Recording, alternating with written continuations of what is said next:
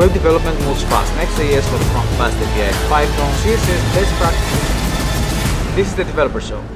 Let's talk about useEffect. useEffect is one of the most powerful hooks in React and also one of the most misused. So when we should actually use it?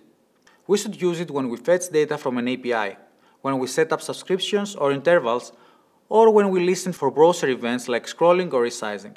We should also use it when we're taking external state like local storage values or URL parameters with our component. And then we shouldn't use it when we're updating local state after a button click. We don't need it there.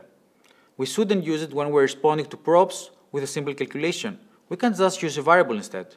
And in case we're triggering logic on render with no asynchronous side effects, no needed either.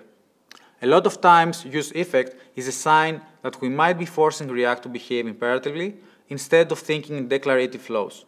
My rule: if we can express it through props, state, or pure functions, then don't reach for useEffect. Use it when side effects are truly side effects.